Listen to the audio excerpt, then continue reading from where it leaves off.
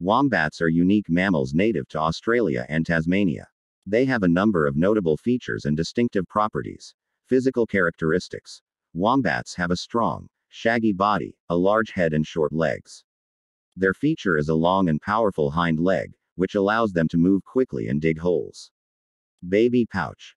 Like kangaroos, wombats have a pouch, but it is located backwards. This bag serves to store and protect the cubs. Wombats typically have one young on average. Rectum. Wombats have a very long and complex rectum, which allows them to efficiently digest low-nutrient foods such as grass and leaves. Primarily nocturnal. Wombats are active at night and spend most of their time digging burrows and feeding on plants. Poison resistance.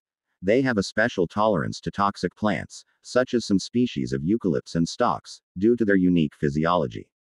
Threats and conservation.